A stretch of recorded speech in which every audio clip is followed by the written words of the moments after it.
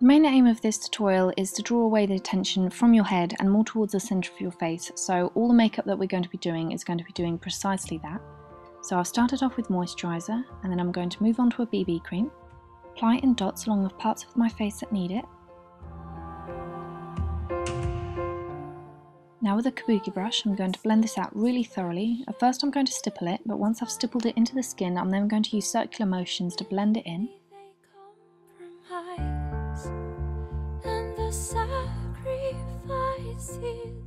As usual, I'm going to finish off by taking my hands and I'm just going to press it all over the skin because I find that the heat makes the BB cream melt into the skin a bit better and it makes it look so much more natural. For the blush we're going to be using two different colours. First of all I'm going to be using a very pale pink just along the cheekbones, blending that out, and then I'm going to be using more of a peachy shade just on the apples of the cheek and blending those two together. If you're a little worried that you might have over applied the blusher, that's fine, just take the brush that you used for your foundation and dabble that over. For the brows I'm going to be using my favourite MUA black eyeshadow, and just with a nail art brush I'm going to fill in the sparse areas, and I always start at the arch of the brow given that that's the part that normally needs it the most, and then filling in the inner corner just a little bit.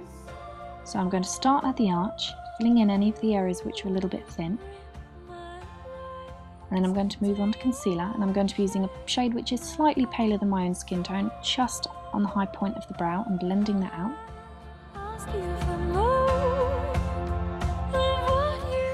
Then using a concealer which is closer to my normal skin tone, I'm going to be using that on the corner of the eye and also underneath where you would normally have dark circles. I'm blending that out with the brush and my finger. So just an inner corner of the eye, and blend that out.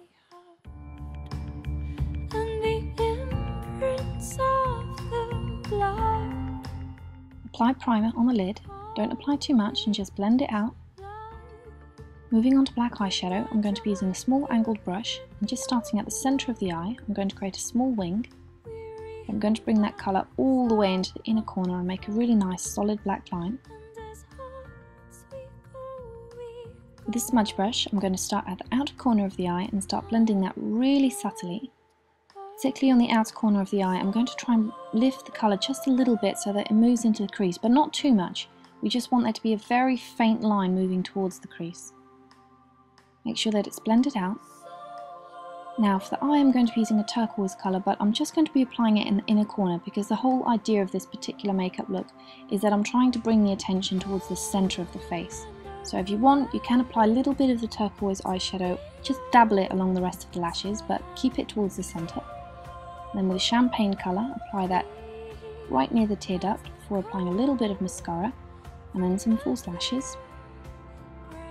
On the outer corner of the eye I'm going to be using a peach eyeliner and just lining the waterline.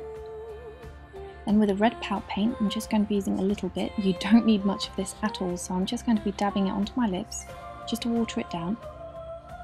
And then with a lipstick brush I'm going to be neatening it up before using a darker red right along the centre of the lips to create a subtle gradient. Draw a line just along the bottom lip and then a curve on the upper lip and then blend that out. Make sure that it's really neat, so if you want to, use a lip art brush.